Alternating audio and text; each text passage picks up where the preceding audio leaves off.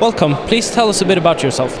Hello, my name is Magnus Larsson. I work as a technical art director at Massive, a Ubisoft studio, and I've been with Massive for 12 years now.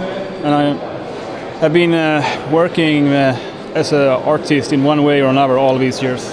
What does a technical art director do?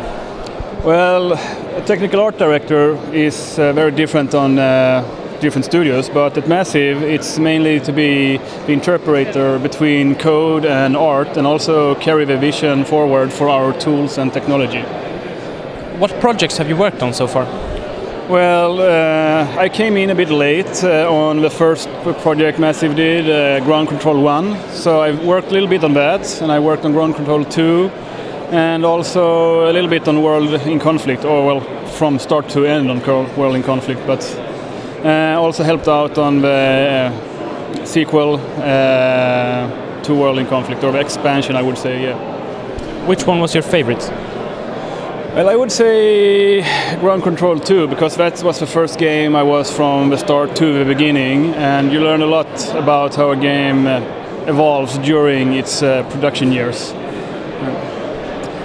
Games is said to be a very fast-changing industry. How does that affect you, and what do you do to keep up? Well, I would say it especially affects us as technical artists or technical art directors, because you always need to be the one that has the utmost know-how and I've always tried to keep updated on news. I read news blogs and so on.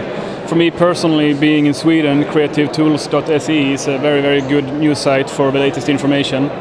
I'm sure they're around here somewhere. They have been before. But otherwise, it's like CG Talk and being on places like this, Nordic Game or GDC and SIGGRAPH. What inspired you to start working with games? Well, I've always been drawing things and interested in computers, and suddenly when I moved to Stockholm I rented an apartment and rented it together with some people that were into 3D, and back then there was no schools for this stuff, so it was just a happy accident that, oh, I draw and I like computers, and here's a guy and people that know 3D, and that kind of got together, and I learned that way, and I always played games, and it became a natural path to take with a 3D. So it's all these things combined. It's never been any schools or a dedicated goal for me. How did you get your first job in the industry? Well, that ties into my previous answer, but basically I used to post my pictures on the news groups, the old school system.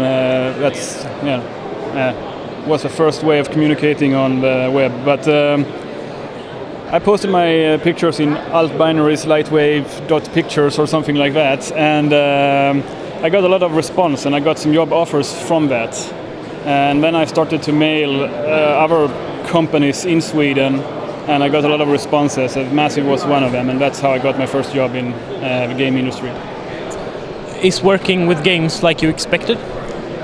Yes and no, I would say, because the projects are so long, so it's hard to see always, you know, the goal.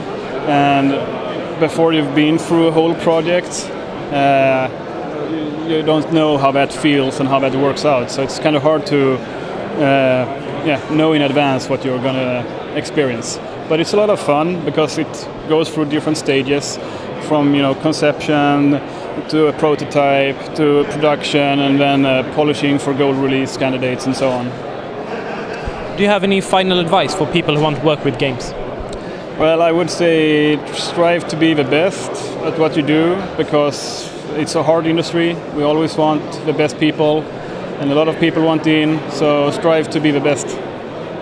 Okay, thank you.